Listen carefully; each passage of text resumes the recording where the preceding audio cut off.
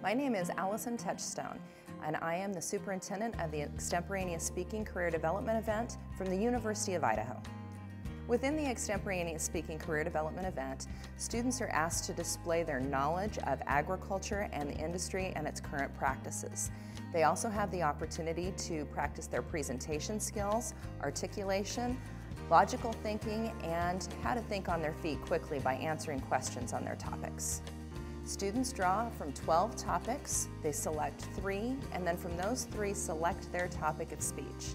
They have 30 minutes to prepare using the 5 resources that they've brought, and they present a 4 to 6 minute long speech on an agricultural topic. After their speech, they get to answer 5 minutes worth of questions on the topic they just presented. Students should participate in the Extemporaneous Speaking Career Development event because they have a chance to develop skills not only in speaking and presentation, but how to be an advocate for agriculture and agricultural education across the country.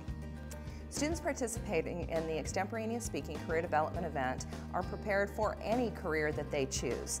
Speaking and thinking on your feet and answering questions about our industry is a transferable skill that can be used in any career that they choose.